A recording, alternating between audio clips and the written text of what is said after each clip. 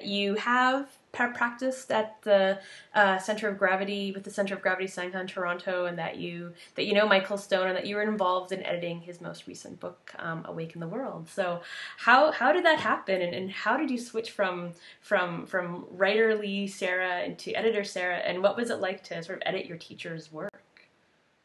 Well, I was his editor before he was my teacher. So I met Michael through, he was introduced to me through some mutual friends. I didn't know about Center of Gravity or his connection to it.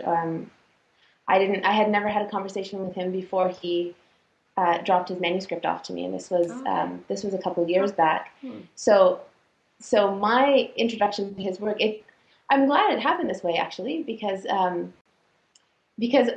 I could just go into I feel like he learned about me as an editor in the same way any of my students would have learned about me as an editor, which was, I focused on the work, and I focused on his sentences, and I had no idea that he was a yoga teacher. I mean, I guess I kind of knew that but everybody's a yoga teacher in Toronto, so I kind of knew that he was, but it didn't affect, I had taught yoga teas before, and I'd been editing work written by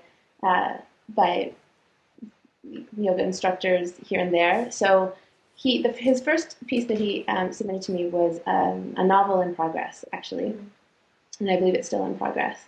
And when I read it, the first thing that I noticed about his work, and in subsequent manuscripts that he'd sent to me, including his most recent one, was Michael's really smart, and he has an extraordinary facility with language and ideas, and he can speak in the realm of ideas as a theorist.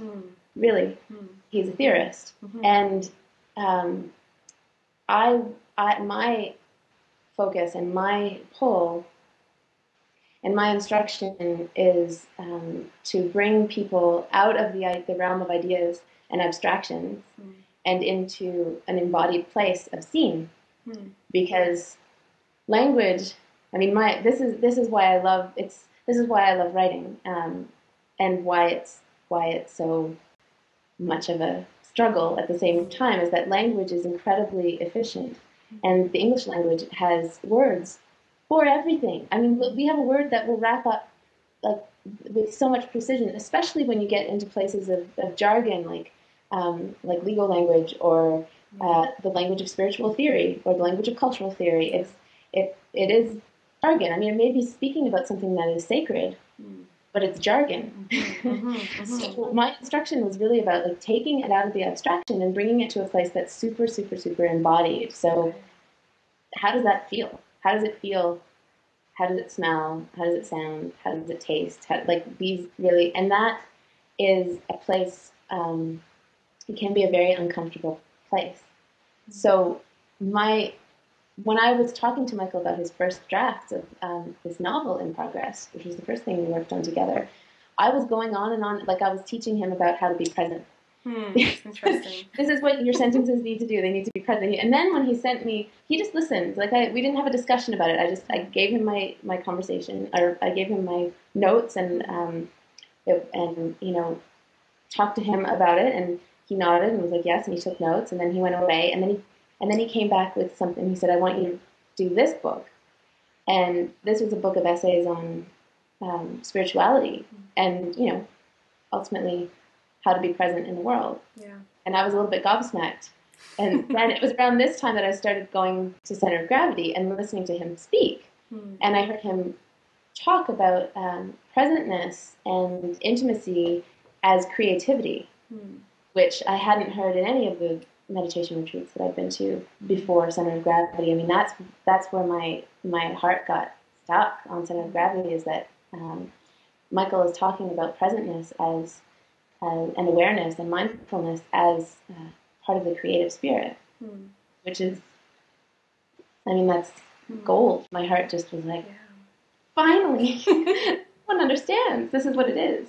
So at the same time as I would be listening to these talks, which would bring me to tears, like every night, and I think part of that is that and Michael is speaking to his friends, like this is his community, and he's speaking to them.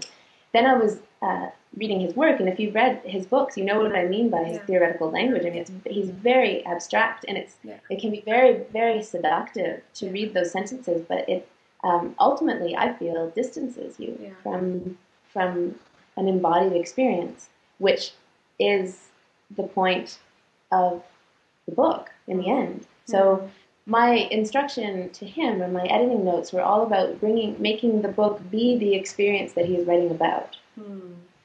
I understand that you've also in the past offered yoga and writing retreats and workshops and stuff, which seems like a natural pairing, given your interests and your areas of knowledge. So how did these workshops come up, and what happens in them? Well, I've taught with 3 different yoga instructors now. I don't teach the yoga myself because I'm not a yogi. I'm still trying to build my core enough to hold plank. So I really appreciate good solid yoga instructor, like someone who knows the body and knows what it can do. And the first person I taught with was Heather Elson, and that was because after 2 years of seeing what it had done for my own writing, I needed to I'm a teacher. I've been teaching at the same time as I've been editing my book. So I had my students, I saw what they were struggling with, and they would come to my house after a day of work, come in at 6:30 or 7 o'clock, and I'd be like, okay, forget about your whole day and drop into writing on the page. And they really, I mean, they did wonderfully, and I have wonderful students and they're wonderful writers, but I could just see that how bringing some yoga practice into their writing practice, even if they weren't normally into that thing, could really help their writing. So I asked, just because I was experiencing it, so I asked Heather if she wanted to put something together with me, and she was so into it. And she just knew the same way I know my writing exercises and intuitively can see someone and see what they might need to work on. She can do the same thing kinesthetically and somatically. So we worked together, putting together a day that went through all the chakras from the base and writing from like a tribal place all the way up to writing about themes and getting to a pretty profound place up here. And working through character, through the heart, and opening up the heart, and then doing like this pretty empathetic character work and writing. And that was a really, really great. We did a couple of those, and those were really, really fun. And then I started working with Michael. So around that same time, Mike and I were working closer and closer together, and I was editing him more often, and I was attending Center of Gravity regularly. And we saw that when I teach about writing, he saw that it's the same. The lessons that he teaches about life are they parallel what I teach about writing. So we thought, what a natural the way we teach is so parallel. What a natural combination. So we did a few workshops together in a very different scene where Michael ran his yoga class and I ran my writing class, and we just hoped that the two would meet, and we gave it to the students to see how those would meet.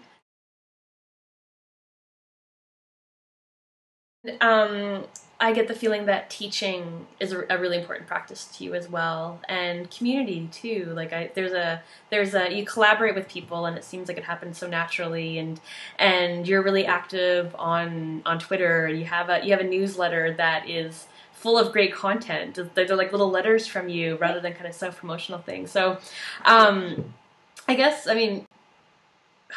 what does community mean to you, basically, and community means a lot to me. I think in part being an only child, it gives me this other perspective on family.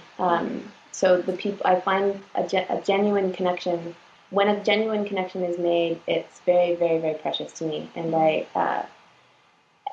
do everything I can to keep things honest and keep things open and with integrity. And when I meet, the people who I've met on this in the past, several years in Toronto have been just amazing, not just in Toronto. The people, I feel like the people I know, the people I have a genuine connection with, are some of the best people on the planet. Really, I honestly feel that. And I include my teachers and my students and my friends and people I've never met in person, like you, but people who are doing such extraordinary things, keeping the good stuff going. You know, I always want to be affiliated with people of integrity. And when I was teaching before my book came out, when I was still working on my book and I was teaching, my community was a manageable size,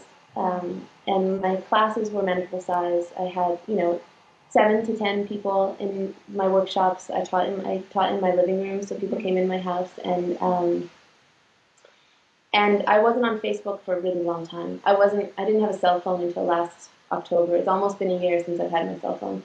I have not. I avoided technology for a really long time. And then when my book was coming out, I knew that I'd have to promote it. So I started building a platform, as they say, and I joined Facebook and joined Twitter, and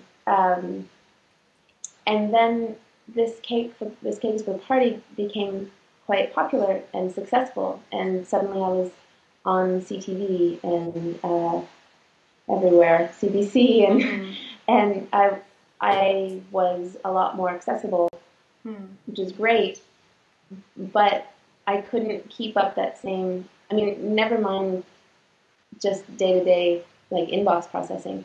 Being able to write something new and maintain that size of a community became unsustainable for me. But luckily, I have Twitter, and I have my website, and I have my newsletter list, and I have like all of these incredibly functional forms of staying in touch with people in a real way, like not just faking it to promote things, but actually connect with people, even though I can't do it all in person all the time. So Twitter has been amazing that way. I mean, I underestimated Twitter. I think a lot of people still underestimate Twitter and the real connections you can make through Twitter. And what I'm doing is just tweeting a writing prompt every day. So you can hashtag write what you want to read, which is WWY. R? No, what? Right? What you WWYWREAD. And find all of those tweets, and that gets people writing every day, and people are actually using them and writing them and responding to me, and like it's actually helping, which is wonderful. I mean, it's wonderful that I can just send one out a day, and it's like having people in my living room where I'm telling them to write things, but the people are actually doing it. So that's just an answer to your question. I'm sorry. No, it's good. It's good because I didn't even mention Twitter in my question, so I'm glad. And I had a note down in my notes here, so I'm glad that you came back to that because I also feel like it's a valid form of community too, and a valid form of connection. So, and I think it's a wonderfully creative way to use it.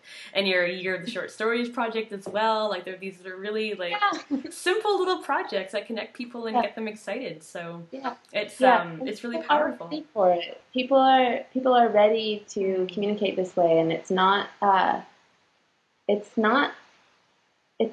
all. I mean, you get out of your community what you put into it, and it's the same digitally. I mean, the digital word is just people talking to each other. So you hook into the conversations you want to be having. Yeah. Yeah, and there's ways to do that can inspire creativity and nurture creativity and nurture real connection too. So. Totally. I mean, my intention with the Twitter prompts and with my newsletters and everything else is actually to get people off their computer, because I think the community nurtures creativity, but I don't actually think that clicking and dragging and shooting off emails is nurturing the creative part of one's mind. I don't actually think that we all need to like get off the screen and onto the mat and onto the notebook. Like we really do. Yeah. But if someone on your computer who you trust tells you get off the computer. And speaking of getting off the computer, our time is up. Okay. So, yeah. So I'm going to click stop here.